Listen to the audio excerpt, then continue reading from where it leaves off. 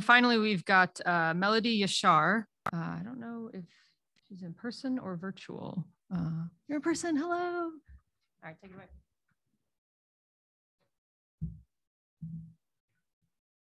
Hi, everyone. The clicker's not working? No. She's filling it up. Okay, that's fine. Hi, I'm Melodie. I am the Director of Building Design and Performance at ICON. ICON is a startup based out of Austin, Texas, and we develop advanced construction technologies to advance humanity. I'm very fortunate to have to be working on both ICON's terrestrial construction projects as well as some of our work developing ISRU additive manufacturing solutions for space. Terrestrially, we focus on delivering accessible, dignified, and resilient housing solutions to radically transform the course of building with traditional means and methods. And in space, we focus on 100% ISRU regolith construction, particularly deposition, using directed energy methods to create permanent infrastructure on the surface of the moon. Next slide. So our current project is, we refer to as Project Olympus, and this is our efforts to create a single construction system that can produce and additively manufacture a wide variety of civil engineering structures on the surface of the moon.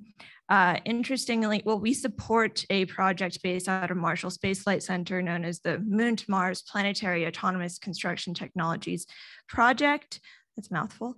And interestingly, though, separate from that technology development effort, ICON has initiated a prolonged sort of initiative to introduce architectural as well as master planning solutions for a initial lunar base or lunar outpost. We've done this and we've begun that schematic design effort in order to establish the technology and hardware requirements that we will need to create the infrastructure that is desired on the surface of the moon. So we lean into a kind of call and response between design of civic structures to define technology and hardware requirements, and then leveraging the constraints of the hardware to actually inform what we will build and what's possible to create in terms of civic infrastructure on the surface of the moon. Next slide, please. So we're working in collaboration with Marshall Space Flight Center on how we can demonstrate our our technology within a proof of concept to validate one or more materials and processes in the next several years. And we're interested in advancing this aboard the Eclipse mission, and we'll be using the opportunity to mature the technology and demonstrate process viability for longer and more complex missions. So as I mentioned, we're supporting the Moon to Mars Planetary Autonomous Construction Technologies project based out of Marshall. We are one of 3 elements that are being developed for the MPACT project. Ours is the construction hardware development, and the other 2 elements that are being developed at Marshall include microwave sintering as well as material feedstock delivery. Next slide, please. So there are 2 types of civil engineering structures, 2 regimes, so to speak, for the kind of construction that we want to be able to do on the moon. And those are horizontal construction, which will consist of landing pads as well as roadways, so flat structures. And then eventually over time, once we've demonstrated capabilities for horizontal construction, we'll move towards vertical construction, which includes anything that's deposited in layers vertically, so to speak, that consists of berms, unpressurized structures of various types, and then eventually our pressurized habitats. Next slide, please. So here is our current thought for the form factor of the ICON printer as it would be building on the moon. I'll speak in just a moment about some of our terrestrial efforts and the current form factor that we're working for our residential projects. Next slide, please. And as it's our opinion, and I'm sure, not that I'm sure, it's the opinion of many of you here that 100% ISRU processes, particularly having to do with surface construction with regoliths, will be an enabling capability to ensure a permanent and sustained human presence on the moon. So this is why we're pursuing 100% ISRU regolith construction processes. And this slide is basically just to say that of the many surface activities and capabilities that we will need to demonstrate on the surface of the moon for that sustained presence to become achievable, next slide, an overwhelming majority of them will have to do with regolith construction for the creation of permanent infrastructure and civil engineering structures. And so it's our opinion that by developing a single hardware construction system, that we will be able to create a wide variety and range of these structures with great versatility and on demand to respond to changing conditions and changing needs on the lunar surface, but also importantly, to promote and ensure strategic expansion of an initial lunar base. Next slide. So this is one of our products of our initial master planning efforts and schematic design efforts to anticipate the types and range of structures that will be necessary for a sustained lunar base. This was a project that we began in collaboration with NASA as well as the Bjarke-Ingels group several years ago, and it's a master planning concept that we're continuing to develop today. Next slide, please. And here's our vision of what lunar landing pads may look like. We've begun to investigate and do some preliminary analysis in how these landing pads will perform, and more on that soon in the future. Next slide, please. We all know that more likely than not, there will be multiple types of habitat units and modules that will be operational on the surface of the moon in advance of there being additively manufactured 3D printed structures. So in order to get there, we have to be thinking about how these types of structures will be able to interface with and leverage the technologies that will already exist on the moon, particularly when it comes to hard shell structures, perhaps even inflatable structures. And we'll have to meet multiple regolith technology milestones to actually achieve what we consider to be the holy grail of human habitation on the surface of the moon and Mars, the creation of pressurized structures. So we'll need to be integrating with how we excavate regolith, process regolith, and then include multiple, let's say, means for ensuring a pressurized structure and monitoring the structural health of those structures as well. Next slide, please.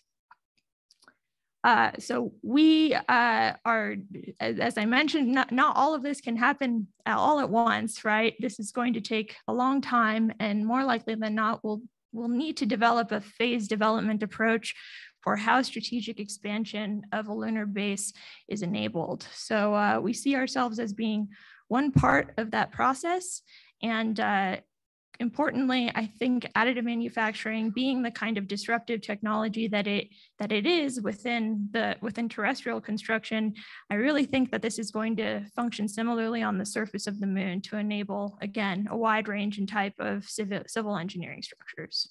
Next slide, please. Even in advance of ICON being awarded our initial SBIR, we were invested and committed to identifying areas of technology co-development between the residential sector for NASA for in-space construction and manufacturing, as well as with the Air Force and DoD.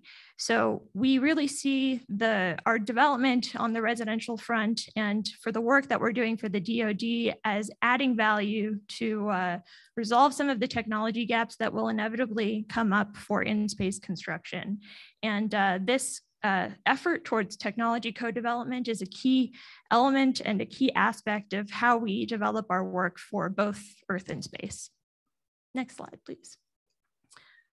We also realized that in addition to needing to integrate with multiple technology capabilities on the surface of the moon, we have an opportunity to rethink the way that sustainable cities and communities are developed in imagining the future of a lunar outpost and lunar base. And also we have a direct impact on how industry, innovation, and infrastructure will be developing on the surface of the moon. And again, I really think that we should be looking to the Earth and projects terrestrially to advance some of these technology gaps and identify some of the potential issues that we may be facing once we realize these technologies and capabilities on the surface of the moon. So again, this idea of technology co-development is central to our work at ICON. Next slide, please. This is incredibly laggy, but now I'll tell you a little bit. I'll give you a brief introduction to some of the terrestrial work that ICON is doing today as a sort of introduction and brief for those of you going to the 3D printed barracks tour this evening. I'll start with our most current project. We're developing a 100 home community of 3D printed structures north of Austin in collaboration with the home builder Lunar. We currently have 5 printers deployed on site, and there will be more. And there should be an announcement for this, more information on this project released any day now. And this is north of Austin. Next slide, please. Prior to that, we had 4 projects that we constructed again within Austin, and this was our initial sort of attempt to validate that 3D printing is indeed a construction technology that will be marketable and that can be sold on the residential market. So these are 4 homes, 2 of them being 900 square feet, 2 of them being 2,000 square feet, that were sold almost instantaneously once they were put onto the market. They were sold at market rate prices. And yeah, they were each, let's see, 5 days for the 900 square foot. It took 5 days for the 900 square foot houses to be constructed and 8 days for the 2,000 square foot houses to be constructed. And that is only the 3D printed wall system, I should say. The houses were finished and the roofing was applied and all of the interior finishing was done using traditional means and methods of construction. Next slide, please. So here's a view of the inside of those houses. They're actually available on Airbnb, some of them, if you would like to experience a 3D printed house. Next slide, please. And back in 2021, we completed our first barracks project for the Texas Military Department. This was at Camp Swift, Texas. And at the time, this 3,800 square foot structure was the largest 3D printed structure in North America. We have since one-upped ourselves with the structure that you will be seeing this evening if you are on the tour. Next slide, please. Oh, and this is the interior of that barracks building.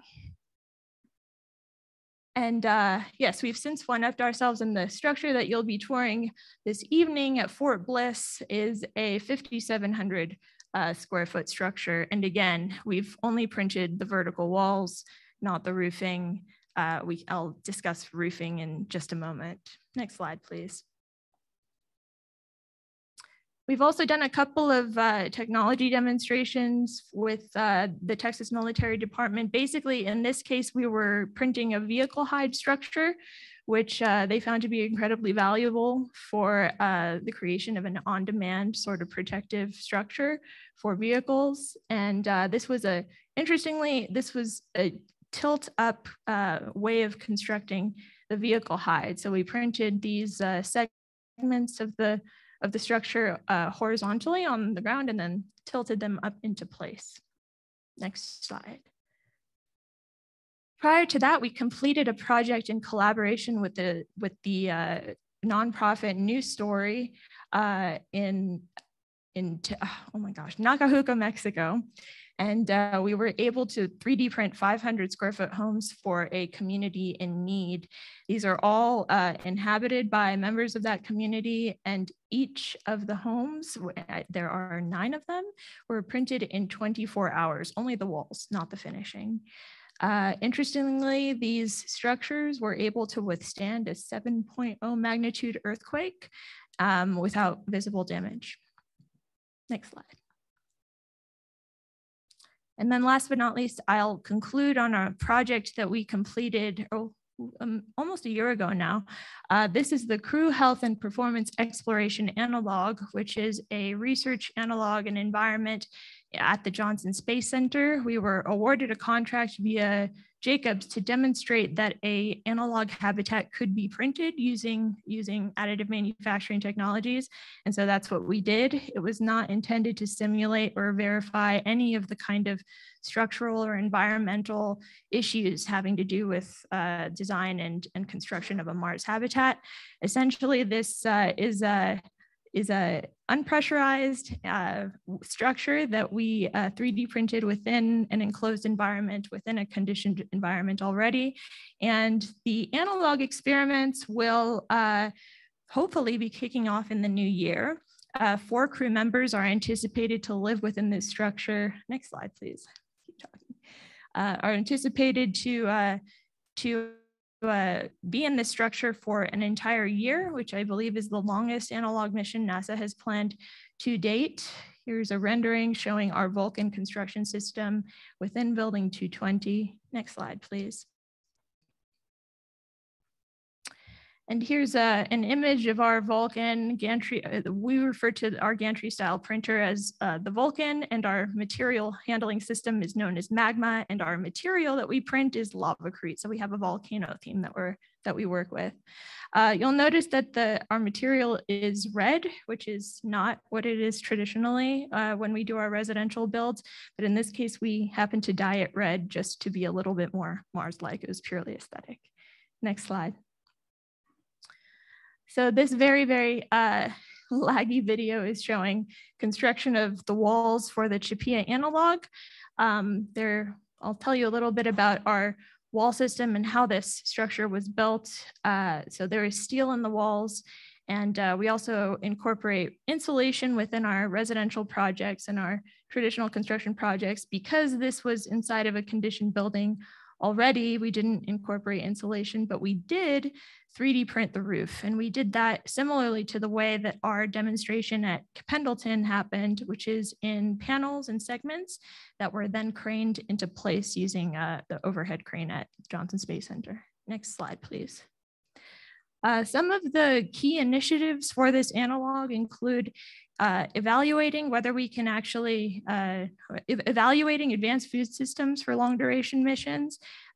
Grace Douglas is the PI for the CHAPEA research project, and that is her primary area of emphasis. And the analog and the experiment will be looking at crew health and measures and how we can measure and qualify crew health and performance over the long term for a 1-year mission. And hopefully all of this will be sort of incorporated and synthesized into long duration mission standards for future missions to Mars and the moon. Next slide, please. Here's the general layout of the CHAPEA analog. On the far left, we have crew quarters. Towards the center, we have a kitchen area as well as bedroom area. And then on the far right, we have a working area. Next slide, please. Unfortunately, these were our renderings and our depiction of what the interior might look like. I regret to report that the interior does not look like this in reality. Next slide, please. And our vision of the crew quarters. Next slide, please. I have a video here to show you what it looks like when our Vulcan is actually printing structures. It's a little bit laggy, but in any event, the Vulcan, as I mentioned, is a gantry style printer. It prints a mortar-based cement. We have a front-end user interface that our construction operators use to identify and know when certain interventions need to be made within the print. So when sills, windows, doors, etc., and other kinds of elements need to be incorporated, you'll notice that the printer operates on Y rails, so it moves back and forth on the rails, and then the X-beam as well as the towers are such that they can be packed and assembled on site, and they all fit within a shipping container. And that's the end of the video. Thank you so much.